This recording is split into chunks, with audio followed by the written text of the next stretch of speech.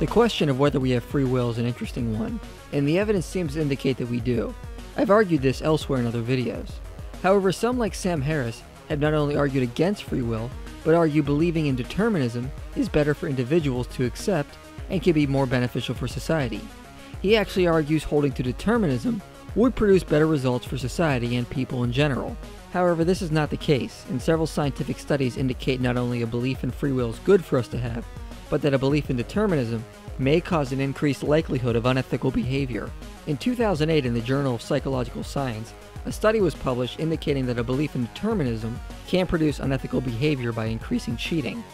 The researchers had their subjects read statements that encouraged the belief in determinism, like, "A belief in free will contradicts the known fact that the universe is governed by lawful principles of science," and, "Ultimately, we are biological computers, designed by evolution, built through genetics, and programmed by the environment." They were also made to read passages from Francis Crick that argued that science has shown that free will is just an illusion. They were then compared with a control group that was only exposed to neutral statements like, "Sugar cane and sugar beets are grown in 112 countries." The results of the two groups concluded that discouraging a belief in free will would lead to cheating.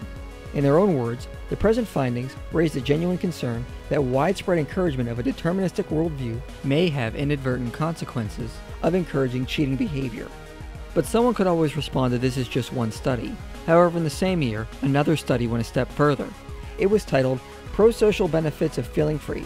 Disbelief in Free Will Increases Aggression and Reduces Helpfulness." The study performed 3 experiments. The first was similar to the one we just discussed, with the group that read deterministic statements and another that read neutral statements, but a third group was added that read statements that encouraged free will. The first experiment concluded that the group that was exposed to deterministic statements reduced willingness to help others, compared to the other 2 groups, which were virtually the same. The study said promoting belief in free will had no effect in comparison to the neutral control condition. This suggests that promoting belief in free will does not change people away from their normal states and attitudes, unlike promoting disbelief in free will, which did cause a change. The implication is that most ordinary people believe in free will under normal circumstances. This pattern likewise speaks against the hypothesis that the free will induction specifically gives rise to a personal feeling of active energy or desire to exert control. So this also lends support to the idea that free will is intuitive in most humans. The second experiment went a step further and showed that those who have a long-term disbelief in free will was associated with reduced helping behavior. Those who had long-term or chronic disbelief in free will results in less charity and volunteer work.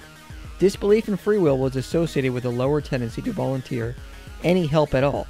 So long-term disbelief in free will is also not beneficial for society at large. The third experiment showed that disbelief in free will caused participants to act more aggressively than others. Subjects were again separated into different groups and read the same statements, and then instructed to make a meal of crackers, cheese, and salsa for another subject. The subject making the meal was made aware of the spice level the person receiving the meal would like.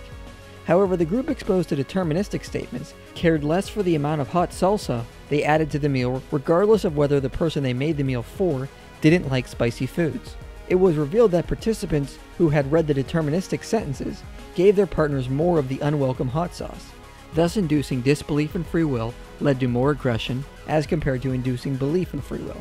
The conclusion from these 3 studies was that disbelief in free will subtly reduces people's willingness to expend that energy.